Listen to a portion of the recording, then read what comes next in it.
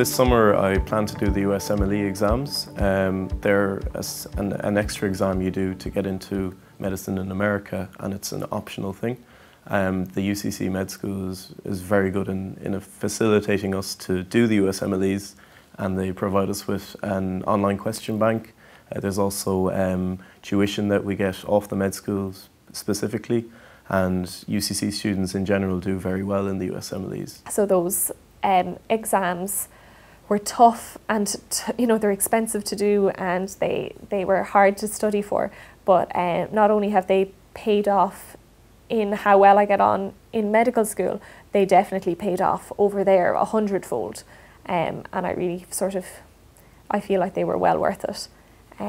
I took 6 weeks to do step 1. I spent 6 weeks during the summer of third year doing it, and then I booked a holiday for straight after it and just didn't think about it again. And then I did step 2 during fourth year.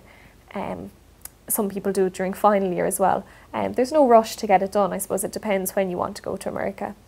But I was glad I got them done early. It's lovely to know that they're out of the way and I can just head off whenever I want to now.